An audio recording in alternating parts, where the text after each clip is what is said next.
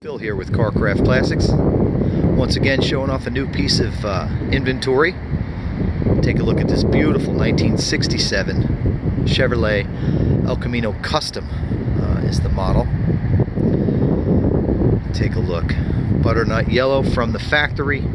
YY code on the trim tag, top and bottom. Paint is in excellent shape. I'd call it a solid 8.5, 9 out of 10. No signs of rust, bubbling, cracking, or anything in the paint. I don't even see any scratches. I mean, it really is in great shape. Take a look at those wheels. It's got 18-inch coys on it. Kind of cool. Got the hideaway valve stem. 275s on the rear, the tires, and 225s up front. So this is one of those cars where we kind of played detective. We were told it was a numbers matching car, and as it turns out, it is. This car was born with that drivetrain, and in 1967 they didn't have a Super Sport model, but they had a Super Sport package.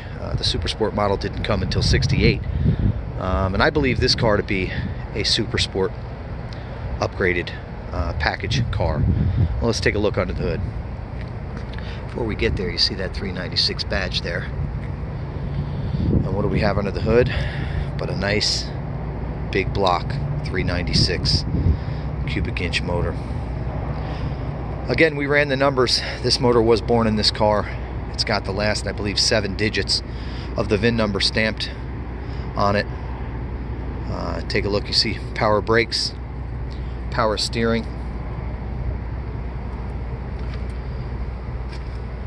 quadrajet carburetor hiding under there. Runs like a top. The car starts and runs, as I'll show you in a minute, really well. Talk for a minute about the exhaust. You know, everybody loves headers, I know that, but this is more of a, again, numbers matching stock car here, and you see it's got the stock manifolds, exhaust manifolds. Fairly new exhaust underneath. Looks like Flowmaster's 2.5-inch pipe going out the back. Car is absolutely immaculate. Top, bottom, and everything in between. See the inner fender wells. No signs of rust. Again, we ran all the numbers. That trim tag over there tells us that, you know, this was a Fremont, California car. Came out of that plant. Again, that YY indicates yellow top and bottom, the Butternut. It came with a what they called an imitation leather seat, which is not in there at the moment, but we do have it. I'll tell you more about that in just a minute.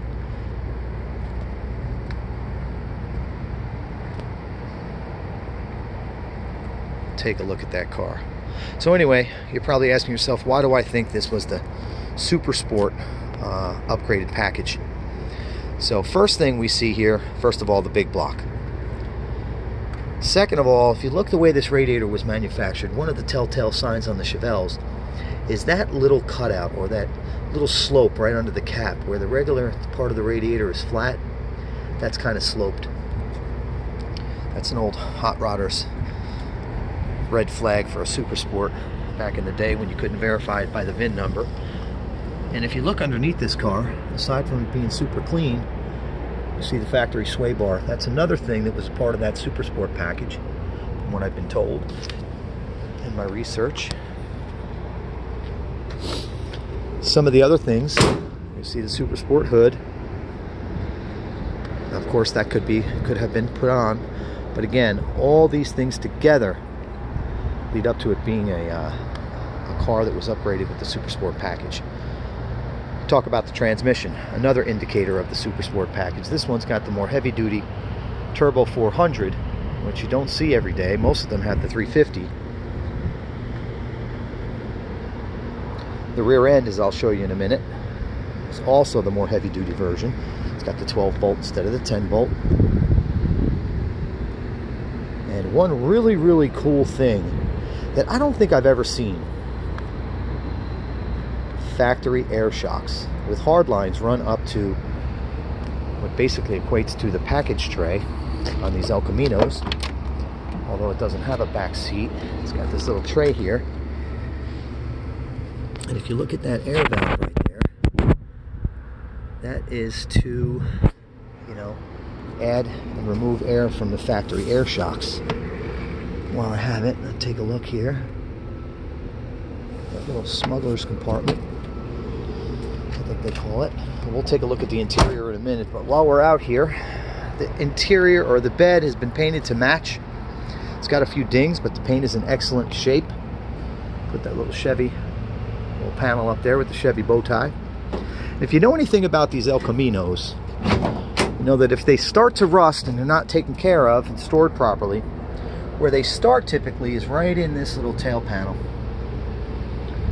which, as you can see, is in excellent shape and rust-free. Super solid car. Got this little tonneau cover on it.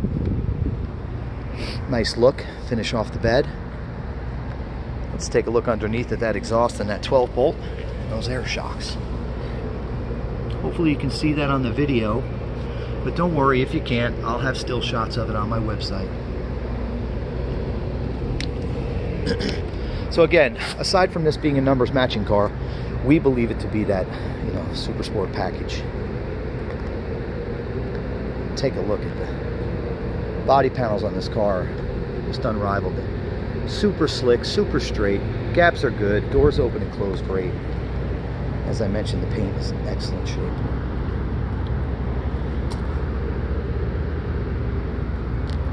Okay. No bubbles along the bottom, none of that stuff. Coy wheels really look great up against that butternut yellow. Now, the interior. This interior,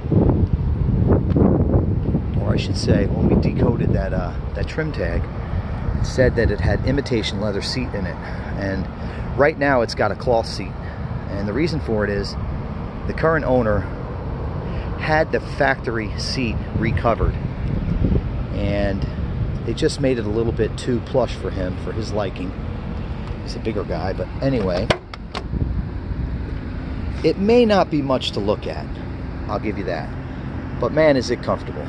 So whatever lucky owner gets this car, you will have the opportunity for either seat, either the super comfortable one or the nice, freshly covered, brand new factory seat. And again, there'll be pictures of that on my website. Hey, one thing I forgot to mention before we get into the interior, the trim in this car is in excellent shape. There's two spots. As you can see, that trim is really, really great. The bumpers are in good condition as well. There's two spots in the trim, or on the chrome on this car, that are showing their age. That's one spot right there on that piece that runs up to the roof on both sides, and then the door handles. But the good news is that we have brand new door handles and brand new pieces of replacement trim in the box, and again, still shots on the website. Okay, so to the interior. Door panels, perfect, excellent shape. Rockers, excellent shape. Dash pad also in great shape. Lights work, gauges work, everything works. The wipers, actually drove it to the shop in the rain. Runs like a top, got a decent little cam in it. But anyway, there are a few things that aren't original, that steering wheel being one of them. Obviously it says Chevelle on it, but fits the car, period correct. There's the gauge cluster, and again, everything works there. Even the indicators for the blinkers on the dash there. Factory AM radio still in there. Heat does work. New carpet kit. Again, those door panels are in great shape, like new. Dash, once again, great shape.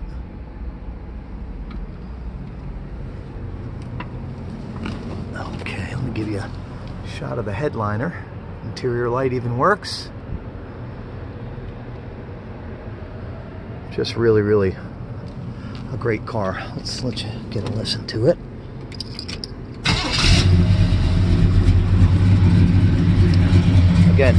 factory stock exhaust manifolds, 2.5 inch pipe going back to Flowmaster exhaust. I'll tell you something about the way this car drives after I let you hear this.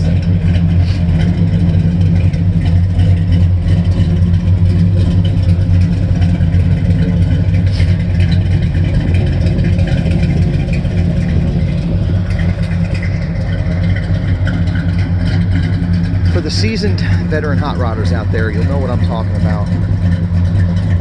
When you get in the car and you drive it, big block or small block, sometimes the motors just feel tired.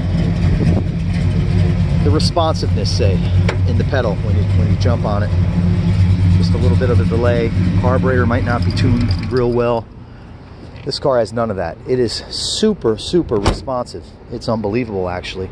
Almost has like a new late model feel to it. The minute you touch the gas, the front end is jumping up and it wants to go. Hopefully, whoever buys the car will be able to come down here and test drive it, see exactly what I'm talking about. But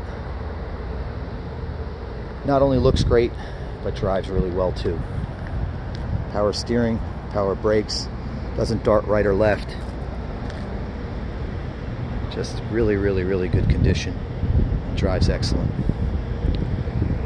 So anyway, we look at the market with this car just like we do with all our cars, and the fact that this is more of a rare car, not only being, again, numbers matching, but being that you know, having that super sport package added to it with the big block and the turbo 400, the 12 bolt, the factory air shocks, the factory sway bars, on and on and on. The SS hood, the SS badges. You know, the fact that this is a more rare car, I haven't seen any out there, but I would think most people would price it above the market, you know, for the regular base El Caminos out there that aren't numbers matching, but don't really want to do that. Want to make this something that the average guy can afford, like we always do at Carcraft Classics. And I see the market for these cars in this condition to be in the mid-30s, and that's exactly where we've priced it. You know, the term driver quality has been thrown around so much that it's hard to really understand what the heck that means anymore. But I'll tell you, this car is not driver quality. This is well above driver quality. And again, sorry to be redundant, but the rarity associated with this car and the history, the provenance, makes it a more valuable car. Our asking price is $34,500, and feel free to give me a holler if you want to make an offer, or you have a question, or if you want to come down and take a test drive. That'd be awesome. My number is 770-317-1415. Again, my name is Phil. I'm with Carcraft Classics. I can also be reached via email at carcraftclassics@gmail.com. And be sure to visit us on the web for all those still shots, the undercarriage, the additional parts, and what we just showed you here in this video at carcraftclassics.com. Thank you again for watching, and God bless America.